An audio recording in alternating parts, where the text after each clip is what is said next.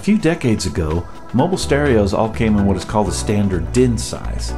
DIN, or DIN, is an acronym for the German name of the German Institute for Standardization, which established it.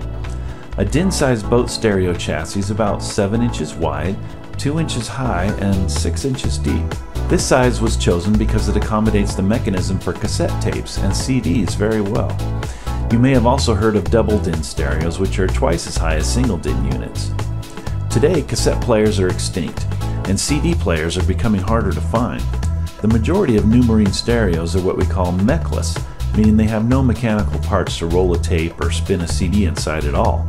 Instead, they consist entirely of solid-state electronics designed to interface with smartphones, MP3 players, and similar devices.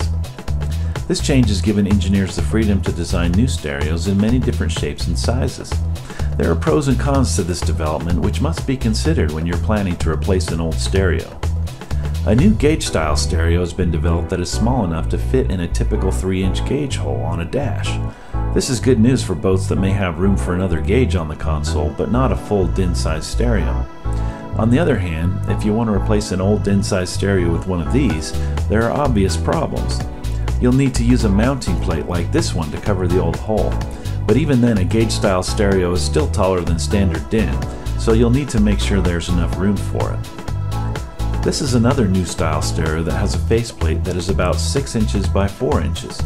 The shallow mounting depth makes this attractive for certain types of installations. But again, you'd need a mounting plate like this to cover your old DIN-size mounting hole. Some older boats use special covers and enclosures to protect the tape deck or CD player. Replacing one of these can be a challenge because the hole left behind is often much larger than is needed, even if you use a mounting plate. Certainly you can replace the cover with a new one like this. The only problem is that these types of covers can only hold standard DIN-sized stereos.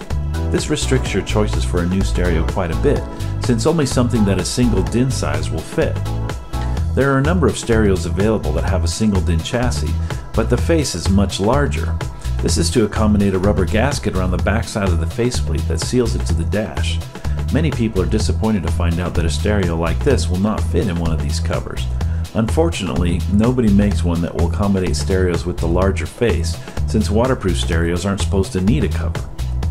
If you still aren't sure what will work for your situation, be sure to contact us and we can explain all of your options to you.